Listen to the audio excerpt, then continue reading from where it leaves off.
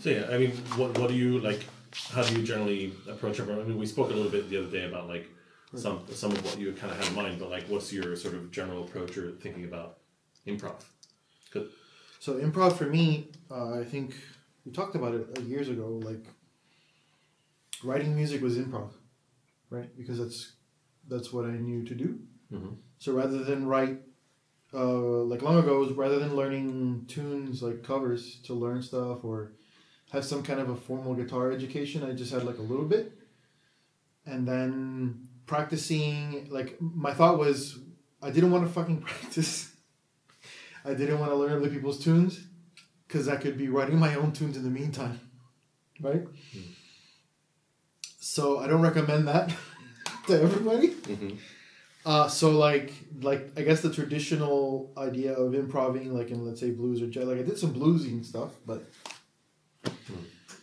and forget about jazz. It's still too hard for me. I can't fucking like I didn't learn a scale until about a decade ago, right? Mm-hmm. Like so that is difficult. It's something else, right? So improv to me was improvising on the guitar, and then if I liked something, I was like, oh shit, like this is a tune now. So it went from improv, like kind of whatever that is, whatever's going through your mind, and then something comes out of it. You get like a little nugget of goodness, and you're like, all right, and then you take that and you put together other little nuggets of goodness that came from that other improvs or that one. Mm-hmm. And that was writing and making music for me. So like in general, I guess like for you, it's more... So for example, when jazzers would say improv, I didn't know what the fuck they meant because I took like it is improv, but like to me it wasn't improv for a long time because I was like, you're just playing scales over chords that you already know and doing these things. Obviously, there's more to it than that, especially in a live situation. But I guess in my mind, free improv was free improv. Like, go, like, do something, impress me, Or really, the idea is, you play and you play until something good comes out of it or something that you like. But the concept of, I guess, free improv, like, or just improving, like maybe in the sense that you mean, yeah. I have no idea what the question was. I mean, I guess it's one of the things like where like I kind of have a view and thought about like what I think improv is, but part of the not fun, that's not a good word here, but like the enjoyment of doing things like this is that not everybody thinks the same thing, Right. So like in part of the playing and in part of obviously this talking is coming to kind of terms with what we mean and what we sort of do and like where those things come together. Okay. So yeah, here it was kind of I guess like a lot of things, a lot of sections, a lot of bits, a lot of chunks, a lot of yeah. So like I guess in negotiating that, like, is that I mean, I guess maybe like it's a question around the idea of development and structure, maybe, like, but those are kind of funky weirds word here, but like you sort of had like the idea A, idea B, idea C, idea E, idea F, and so on. I skipped a letter in there. But yeah, like how do you like negotiate that? Are you just sort of like next? Like what's your like thinking on that? I guess I'm trying to figure out where it could go naturally. Naturally meaning? Like whatever I started with, to just kind of grow it and change it. But I don't, I guess I get lost in the mix, And that, for me, I think the best part is to get completely lost so that I'm not thinking about it. So, I think I was thinking about stuff sometimes here. Stuff meaning like what I'm going to do now. Okay, yeah. And going, okay, like I've been doing this for a while. I'm fucking bored with it. And now I need to do something else. As opposed to letting it maybe sit a little longer and just approach it simply and then grow it, which I've done before. I mean, in that sense there, like out of curiosity, like what is... So, like, not sitting on something too long, but what is, like, sitting on something too short? So, for example, like, I kind of like sort of jittery, quickie movie things where, like, nothing sits almost. Yes, yeah. So, like, you're talking about, like, having something sit, but then maybe not too much, but then I guess, is there a too little as well? I mean, there probably is, and that's, I guess, it might be subjective. Yeah. I don't know. Yeah. Probably. Yeah, absolutely. I mean, if I could just, the idea would be to just like play and let it come out and not worry about it. I think that's the main thing that I want to do. A square head is not an easy guitar to play. No. So my hands are like, fuck. Ow.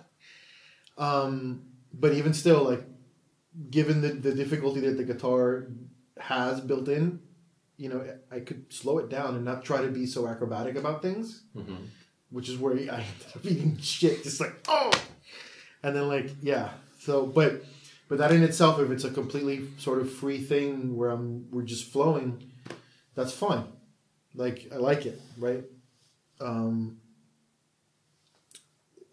Yeah, I think ultimately the improv for me means being creative spontaneously, doing the best you can or not, and accepting whatever happens, and then just flow.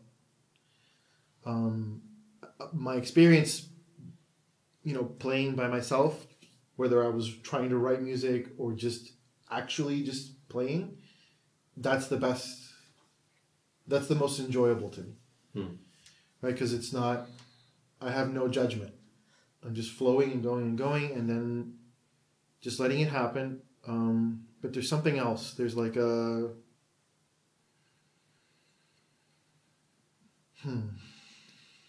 I can't think of the word, or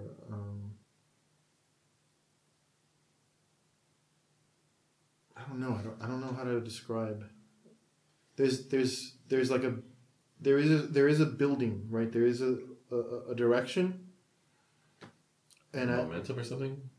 Yeah, like a momentum, and it's more than just dynamics, and it's more than just complicated. It's kind of like the thing has a breath, right? It has a, whatever you're doing has a breath, and it kind of goes up and down, and then you're out. You know, and I think some of the reasons why I sometimes get caught thinking, like I feel myself thinking. This is a bad thing, like in the sense that you mean, like yeah, I think it's a bad thing. Like it's not ideal. Okay. It's just something that happens, and then you have to like fucking accept it that you're thinking and you're not flowing, and that's, you know, fuck it. But ideally, I want to construct something in a way, right? Although it's not forced, so that you get a complete breath. It feels like if I'm thinking, I'm not, and then I get stuck, right? But just breathe out. That's kind of the motion I want in a very simplistic way whenever I'm doing. If I'm improv, like just improv, like to kind of go with that. I don't think I have that. You know, I think it's still like in you, or in like I don't think or in general. I don't think I've accomplished that necessarily, right? Like it happens like the in Buddha spurts or whatever. Like yeah, there's like a thing, but it is. There is a thing of just flowing. That's again, being creative on the spot is improv for me. And then, but you have to, I feel like I have to not be in the moment as much, like be out. Does that make sense at all? Like consciousness, like maybe subconscious? Yeah, there's a, whatever that is, there's like a place that's for me more comfortable, and then whatever comes from there is easier, in the sense that I'm letting it breathe and it's going out. And the duration can vary, right? Because I may have something and then, you know, go into something else. But as long as that short one is complete, then it isn't too short, or the long one is complete, it isn't too long. More importantly, what I was trying to say before, when I get caught thinking, you know, and then like the different ideas, you know, that in itself creates some kind of a structure, some kind of a feel. Yeah, I think I don't know. Do you have another question? I mean, I guess one other thing that I'm kind of curious about is that in this sort of view of flow and state. So like it's just almost a mindfulness of creating material. Yep. How do you think about, or do you think about actively or otherwise, like conclusions? Like, does that process? So if you're in a flow state, you're coming, material ideas are coming. Do you then just stop at some point? Like, how does conclusion happen? Yeah, I mean, sometimes my phone rings. All right. And then, sometimes whatever you're doing, it feels complete, or I can't complete it. Mm-hmm. Right, if I'm writing, and it's kind of an improv thing. And then I just have to remember it and pick it up again later, right? To then say, well, is this complete? So what does that mean in the context of, let's say, like a performative improv, like improv performance, like where that's not so readily in place. So how do we judge? Not so much judge, but like how do you interpret finished? No, not finished, but like I mean maybe like a complete thought. No, so let's say like you're improvising but on stage or something. Yeah. And so like the idea of like picking it up and coming back later doesn't apply, right? Right. So how do you do to complete this on stage live? Yeah. Or like, what do you think about that? Not so much like It's not complete. An improv is never complete, I suppose. Okay. Right, that would be my answer. Yeah. It's just like an eternal breath or whatever. It's an eternal breath in that case. Yeah. There's little breaths, but it's eternal. And then I suppose that sometimes I'm thinking shapes when I'm improvising. Shapes on the guitar. Shapes. Okay. Yeah. Okay. There could be a shape and a structure, but that takes a little more work to sort of like it could be a dynamic structure, right? Quiet to loud, and then a palindrome. It could be a texture. I'm looking for a texture. Today it was, I'm not as familiar with these pedals, so I didn't have a lot of things to draw. So when I'm untuning the guitar, I'm looking for texture. I'm not looking for technique, or I'm not looking for riffs or melody. It's a texture, and then sometimes I go back. I don't know if you notice. Sometimes I go back to a certain thing because that was the texture that I liked from before. It's usually not super complicated, so I'm doing something that's relatively simple on the guitar. I can go back to it and then contrast that texture to the one I played, after the previous one, if I think it'll sound good. Sometimes it does. Right. Sometimes it does. And both of those are okay. Yeah. That's it. I think the shapes are important. The textures are important. On the nylon, like on a regularly tuned guitar now, it's easier for me to hear some harmonies because I know the chords and the things like that. Whereas on another guitar, it's kind of like. I guess that's part of the. That's part of part of the idea of the tuning. It's like an alternate tuning, or just untuning the guitar, or. I only untune one string because we're gonna have to play that guitar later. Yeah, I did not want to go through the nightmare. Yeah, untuning the guitar completely now just puts you in an alien place, which I like. Right, and that was the initial not inspiration, but like the usefulness of the untuned guitar or an alternate tuning guitar, because I didn't know where anything was, so it was fun to look for it. Plus, it made certain things easier, as you know. That's it, I think. Yeah.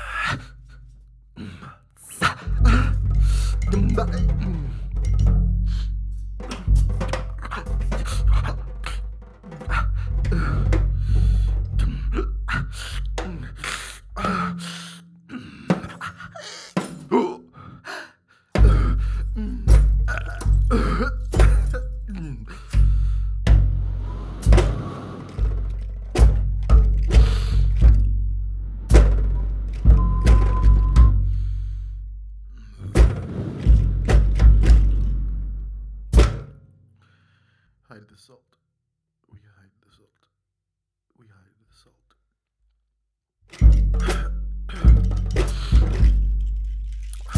We hide the salt in the earth.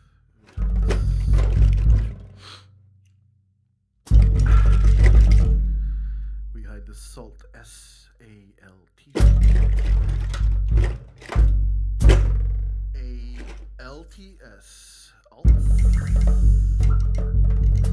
T-A-L-S. We hide the talls. We hide the talls and the salt in the butter. It churns and it turns.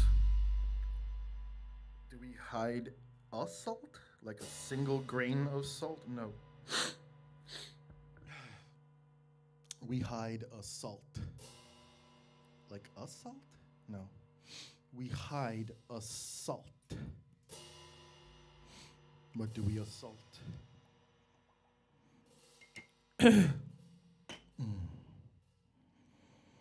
We assault the earth.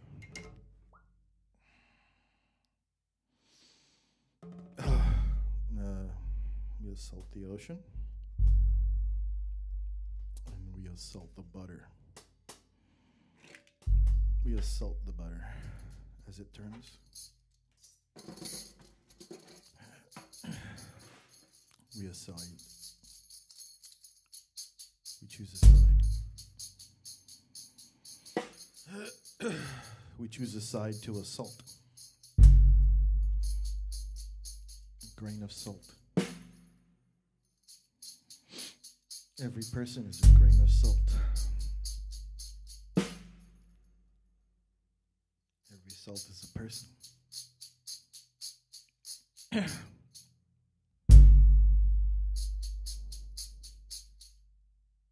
We hide the salt. We hide the salt.